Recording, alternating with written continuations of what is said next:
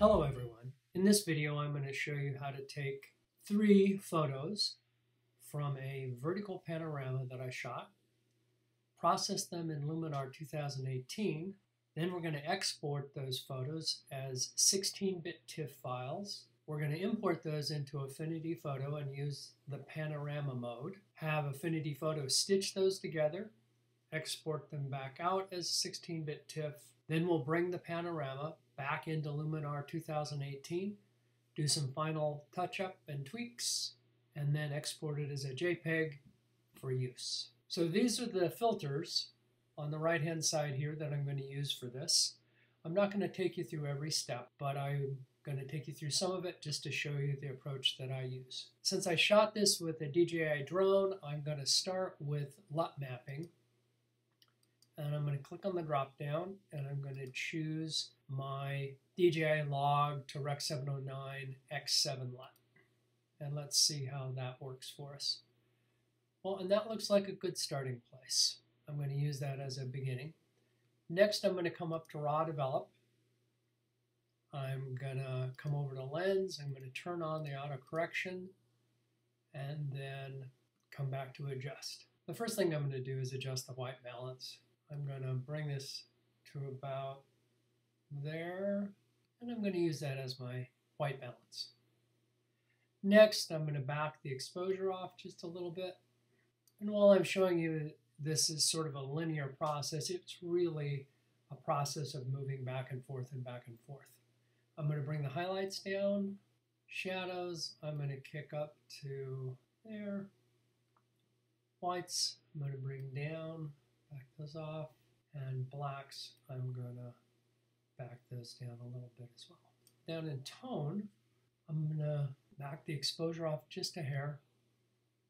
Up there, I'm going to add a little bit of contrast.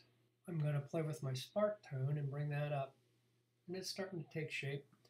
In tone, I'm going to back the whites off, and again, you play with this moving back and forth. Let's take a look at what our accent filter does. Let's kick that up a bit. Then let's take a look at curves. Now let's go to the advanced contrast, back about there. Now let's take a look at our saturation. Now we've got a basic look and feel for the top image, and I want to save these settings even though I'm going to tweak them a bit. I want to be able to apply the exact same settings to the middle and bottom images as a starting place. So to do that, I'm going to come to the bottom right and click on Save Filter Preset. And I'm going to call this Vertical Pano Top. Now to see that, I'm going to go up here and click on the little Preset Panel button. And that's going to show it in the bottom of the screen.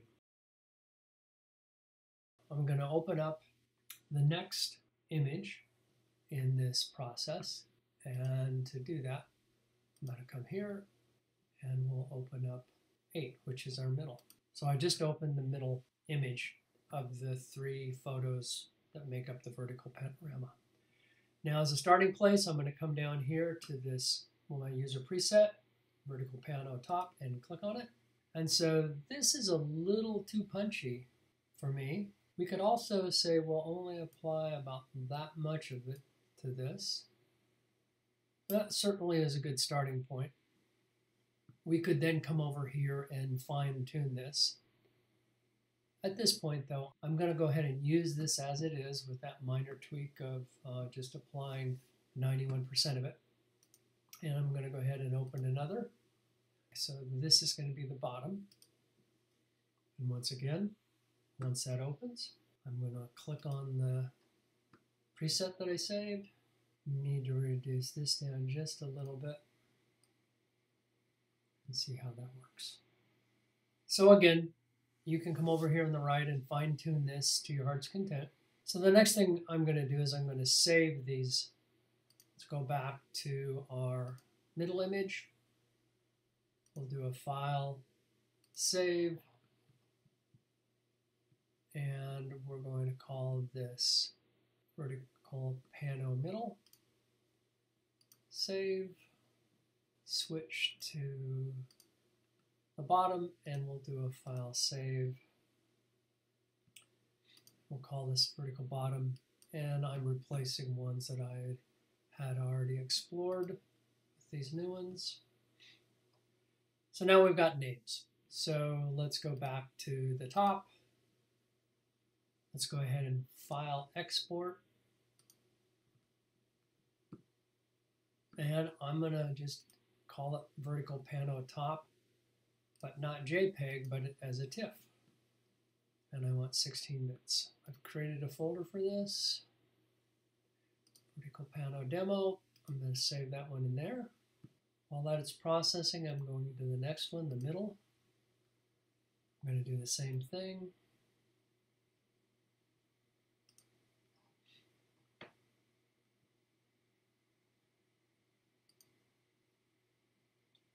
And again, we're saving it as a TIFF.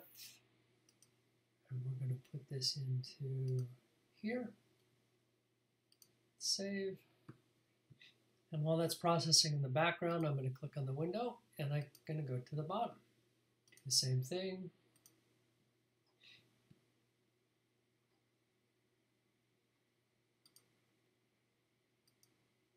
Go to my folder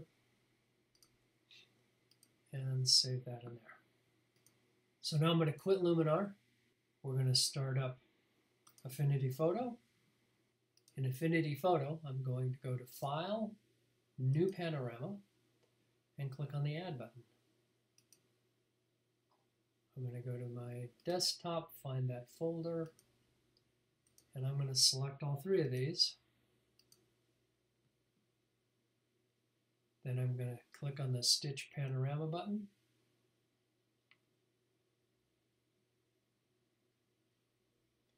Click OK.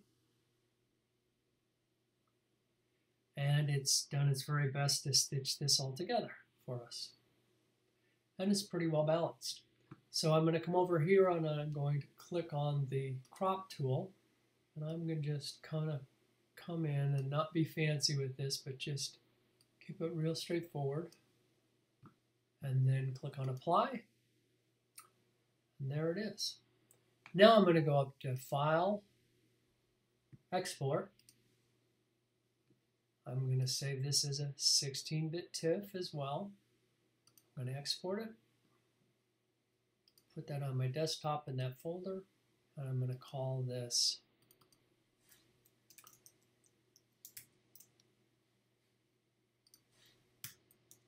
Pano Final. I'm going to close out of here. Not going to save that. I'm going to go back into Luminar, and I'm going to find the folder on my desktop,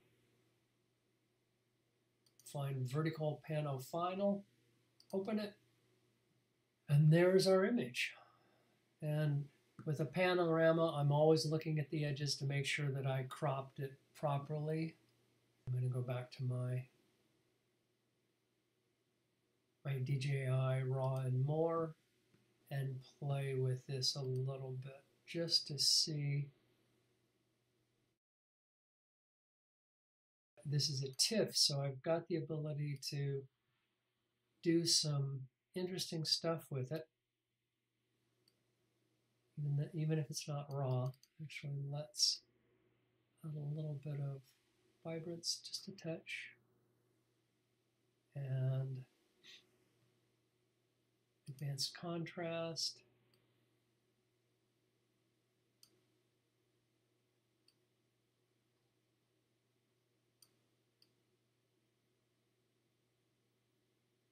Now I'm going to go back up to File, Export,